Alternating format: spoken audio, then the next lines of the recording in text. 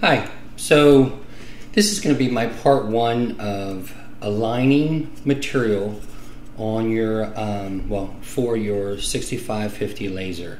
I use this method for almost everything I do, including on my CNC machine, and I think you're going to find that this is so simple to do. You have like this piece of wood, this piece of wood. This is going to be part one because my part two is going to be a little more complex centering, which is still just as simple. So I'm going to show you these two first. I got a new microphone and I changed my camera so hopefully you can see it better. But I'm going to show you a foolproof method. Every time if you do this, you just can't go wrong. So I'm going to switch you over to the laser. And I'm going to put these here.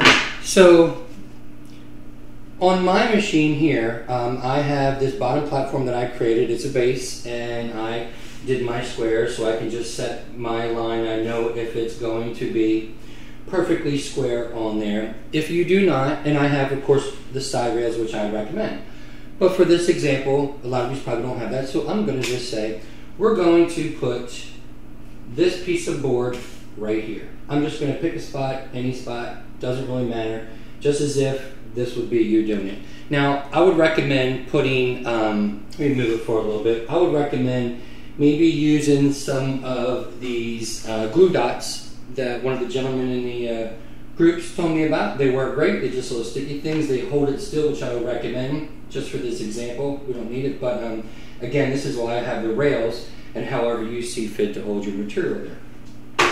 So this is really easy. So the first thing you want to do with all of it that you do is measure the area that you want to burn. So the board may be 8 inches, it may be 10 inches, doesn't matter, but I only want to burn within this area. But I actually only want to burn just a little bit within it, but anyway, I do not want to go past this no matter what. So I'm going to measure this, and this is really important. I have 8 3/4 inches wide by 6 inches tall. So that's the main thing you need to know is the dimensions of the area that you want to burn. Nothing more, but exactly those. So 8 3/4 by 6 inches. So coming back over to your software, the first thing you want to do is create just that. You want to create yourself a frame that you're going to work within. And in this example, move this. We are going to come up here to the square and create a rectangle, and we're just going to create one. Doesn't matter what size, we're just going to drag and drop it.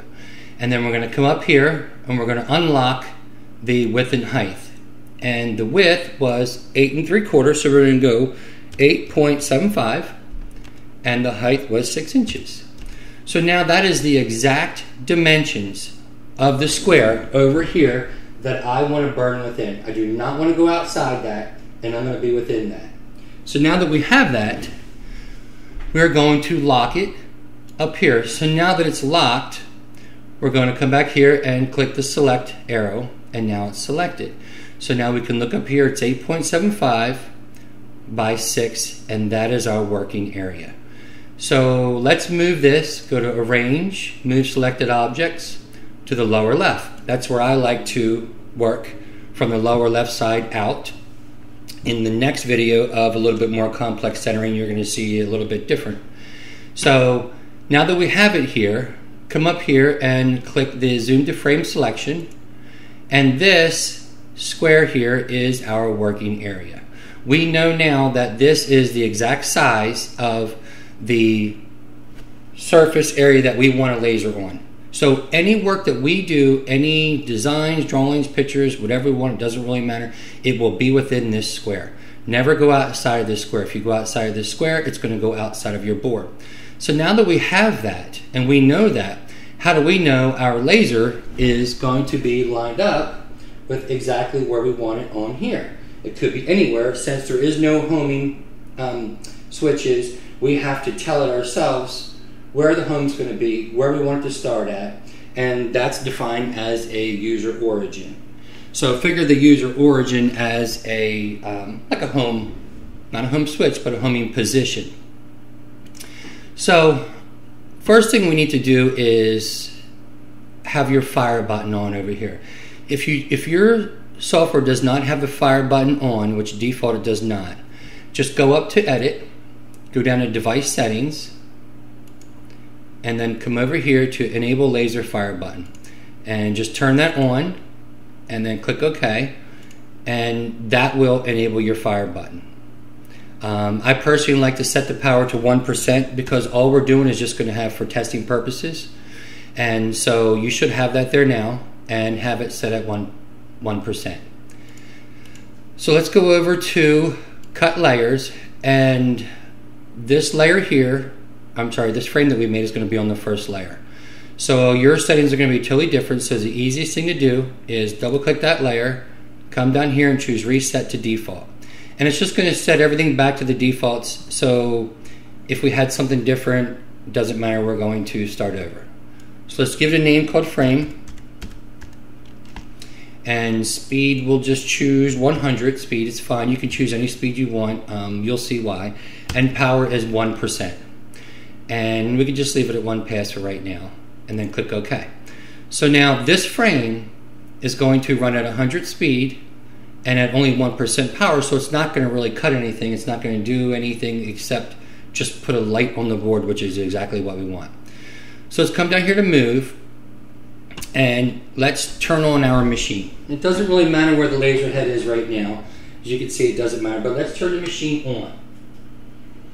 So now that the machine is on, what I would recommend is move your laser over to approximately where you want it. I'm going to say the bottom left-hand side. And let's say this is stationary at this point. I'm going to show you just one example of why it's important to make sure this is square and that you have it squared. I'm going to have it off square just to show you this. So now that we have it on, if we come back here and we click Fire, you'll see the laser lit on the board here. And it's not doing anything because it's only a 1% power. However, it's not where we want it. We want it to be the bottom left here because that's where our starting point is going to be. So I'm going to slowly move the laser to the bottom left corner, pretty much right on it, right there. So now that we have it dead on that corner, let's turn the fire button off just for safety reasons. So technically, that is going to be our quote-unquote home position. It's going to be our origin, it's going to be our user origin, it's going to be where we want the machine to start. So now that we've done that, I like to come down here to Devices and you right click. If you right click, you'll notice here it disconnects your laser and then resets your laser and gives you a position of 0, 0, 0, 0, 0, 0. So now your software thinks that your machine is at the quote-unquote home position, origin, however you want to call it.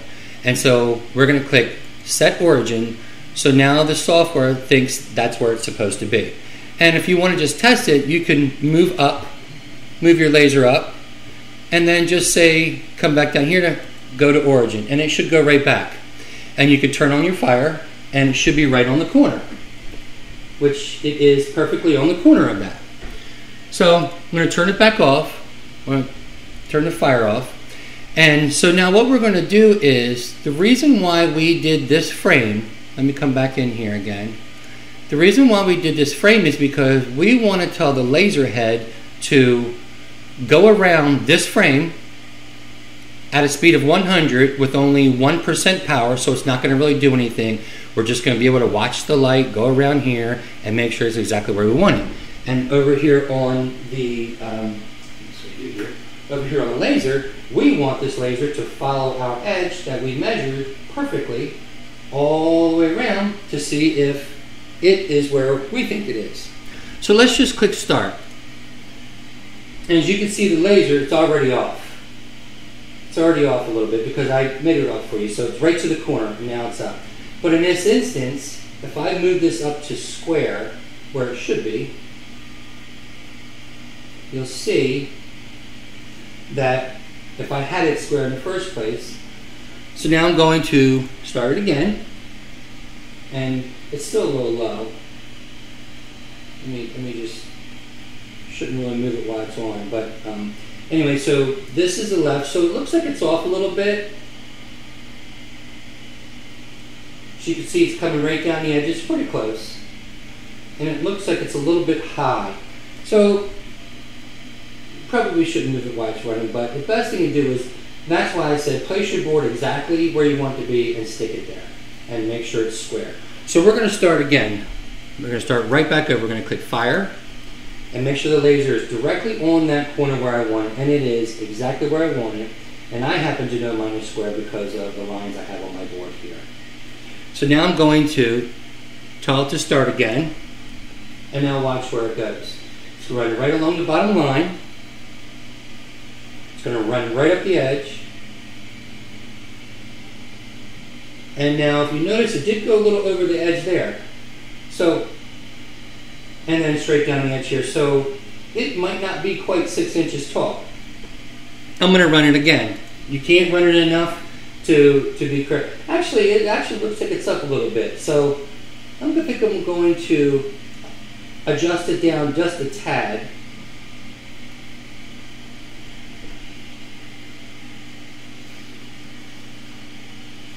The best thing I would recommend would be to moving the laser. If your board is stationary, you can move the laser just a little bit by hand. You could press the fire button. You can see that you're still on it. You want to move a little bit by hand. And then I'm going to turn the fire off and tell it to run again. As you can see, it's closer to the edge now. But I'm not going outside of that edge. That's what's important.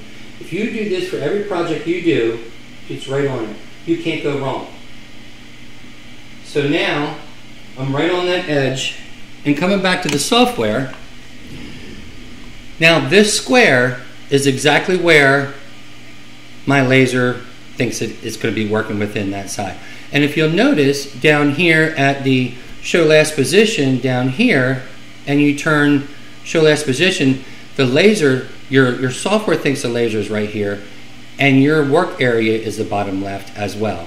So by using that method, it doesn't matter how big your square is, whatever, the area that you create here and watch that laser go around is pretty much going to tell you where you are going to start or burn within that area. Two things to note is down here under the laser section, make sure your start from is user origin, and make sure the bottom left is the bottom left down here. If you were going to do it in the middle, it would actually move this in the middle of your square and it will start burning in the middle, which is for my next video. But in this one, we are measuring from the bottom left. We did it from the bottom left. So now anything I put in here is going to be within that area and you can't go wrong. So I'm going to run it one more time before I go, and you'll see how I know exactly now my alignment is going to be perfect.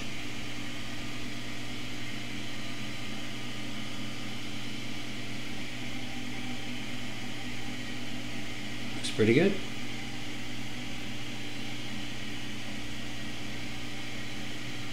I hope this helps help you line some of your projects. Look forward to showing you part 2, a little bit different, same concept, a little more complicated.